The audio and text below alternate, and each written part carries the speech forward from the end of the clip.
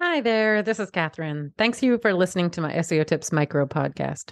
So, before we get into today's SEO tip, I just wanted to share with you the ways you can support the podcast if you're enjoying all the tips and finding them useful.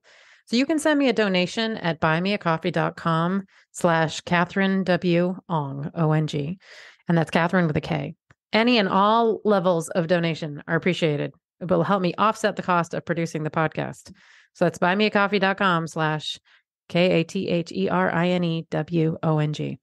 I'd also encourage you to subscribe to our email list to make sure you're not missing any future episodes or any other news about the SEO Tips podcast. And to do that, you'd go to wostrategies.com/newsletter. Okay, on with today's tip.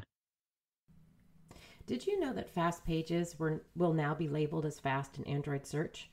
Hello, thanks for listening to SEO Tips today.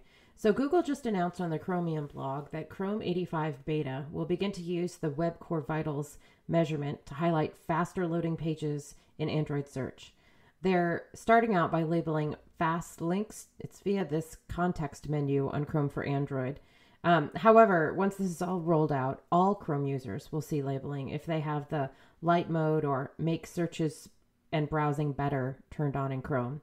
So as I had mentioned before, this labeling is based on the Core Web Vitals metric that's used to quantify key aspects of a user experience as experienced by real Chrome users. The Chrome Web Core Vitals is going to be a ranking factor in 2021, so it should be on your radar anyway.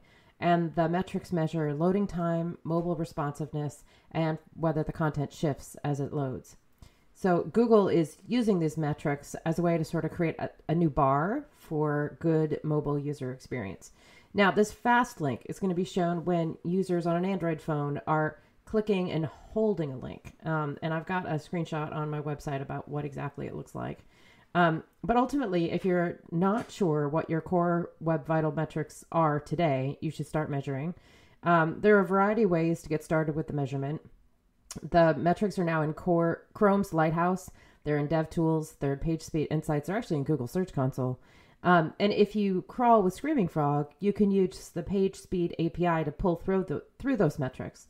There's also a Google Data Studio Chrome UX or Crux dashboard. You can just Google it to pull through those metrics as well.